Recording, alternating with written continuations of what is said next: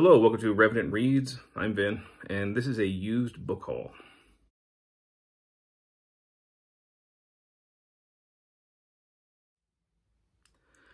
So, I think it was about a week ago, our local library had a book sale. I think it's the last book sale probably of the year that I'll be going to.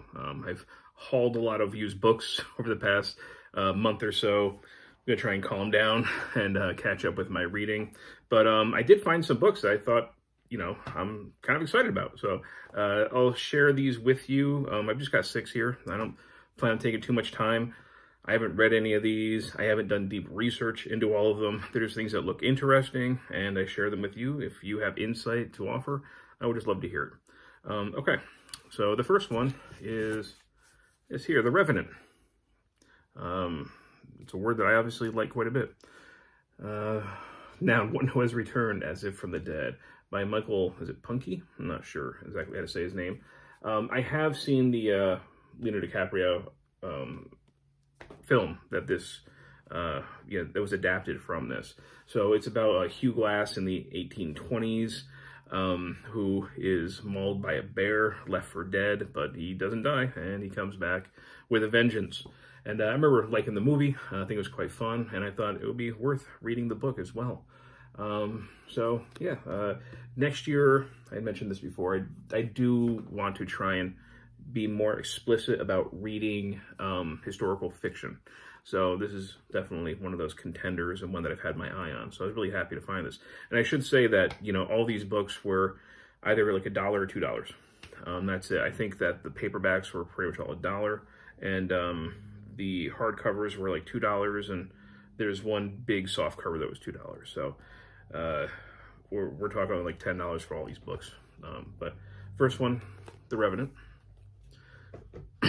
Second book, Neil Gaiman's The Graveyard Book. I have not read Neil Gaiman yet, and I know that some people absolutely adore him. This is one that has kind of always caught my eye. I always like the cover design. I am a horror fan. I love things that are kind of darker and macabre. And this seemed like an interesting story, interesting book. It's got some illustrations in here as well. This is definitely, I figured I can give this a shot. As far as I understand, this is kind of I don't know if it's young adult or if it's younger than that. I'm not sure exactly what the age is. But this is maybe something I'll read for middle grade March. But yeah, and I do want to read this, and I want to read his Norse mythology to see how he interprets those things, because I've heard that's also really entertaining as well. So who knows, maybe this will be my first foray into Neil Gaiman. I have been on the lookout for this book at used book sales for a long time, and I was finally able to find it, which I was happy about. This one I already own, but when I saw it sitting there for $2, I couldn't resist getting it, especially with how good a condition it is. That's this thing. I mean, The Sagas of the Icelanders. I love this cover. You see the light. Yeah, I mean, this is, perfectly new copy, basically. And then I said, I already have this in my library, and I've already read some of these things in here.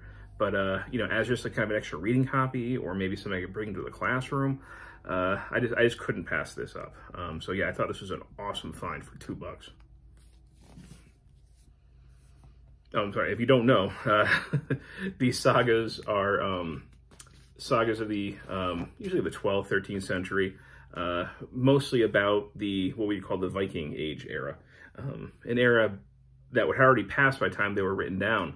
But these often give us very valuable insight, even if it's in a slightly fictionalized way, of what, the Viking Age was like in Iceland, but also in other parts of Europe as well, quite often with these stories. They're fun. A lot of them are like these kind of proto-novels, and they can be very entertaining. So, never read one, I recommend it. And here's another one that I'd have my eye on. I found just a really good copy here. The Lost City of Z, A Tale of Obsession in the Amazon by David Graham. Now, This, just looking at the back here again, yeah, so in 1925, the legendary British explorer Percy Fawcett ventured into the Amazon jungle in search of a fabled civilization located deep in the deadly wilderness. He never returned. In this masterpiece of narrative nonfiction, journalist David Gran tells the epic story of Fawcett's quest for his lost city of Z as he unravels the greatest exploration mystery of the 20th century. So this seems like, you know, part history, part journalistic investigation. Maybe it's part travel. I'm not sure exactly. But I had seen some other people, I don't know if they finished it yet, but I saw some other people get this book and be quite excited about it. So I couldn't pass it up when I saw it. And like I said, it's in good condition. And yeah, so if you read this, yeah, tell me what you think. All right, 2 more. This is one I was happy to find. Once again, in pretty good condition. The Guns of August by Barbara Tuchman. The Outbreak of World War I, winner of the Pulitzer Prize. I have not read any of her books yet. I've still been on the lookout at these used bookstores for a nice copy of A Distant Mirror, her book about, excuse me, I think it's about like 14th century France. I have sometimes found copies there in these book sales, and they are in horrible condition all the time. They're barely holding on to the binding. And I've always passed them over. So I'm still looking for a nice copy of that at a decent price. But this is one that I've heard really good things about. I know it's kind of a classic in its in that genre. I have a couple other World War I books that are on the shelves. Maybe I'll get to them finally, at least some of them, in Q4 of Historathon this year. But yeah, really glad to find this. And then the last one here. So I didn't know a lot about this, but it definitely caught my eye. So H is for Hawk by Helen MacDonald. You see all these prizes that it won. I had seen really good reviews for it. I don't know a lot about this though. It seems like it's part nature writing, part memoir of grief. You can, if you've read this, you can let me know if I have the right idea there. So I'm guessing it's a very personal story, but it also, I think, has to do with like falconry. I don't exactly know how those things relate yet. But I said, I remember seeing really good reviews for it. It caught my eye. I have been on the lookout for things that are more like nature writing, I guess, you know, in nature. And I thought this might be another addition to that. So yeah, I figured I'd give it a shot if people say it's worth reading.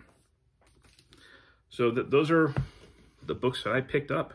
I said maybe it was like $10 for all these. Not bad at all, as far as I'm concerned. So we've got H is for Hawk, The Guns of August, The Sagas of the Icelanders, The Revenant, The Graveyard Book, and The Lost City of Z. Again, if you read these, love to hear your thoughts. As always, thank you, BookTube.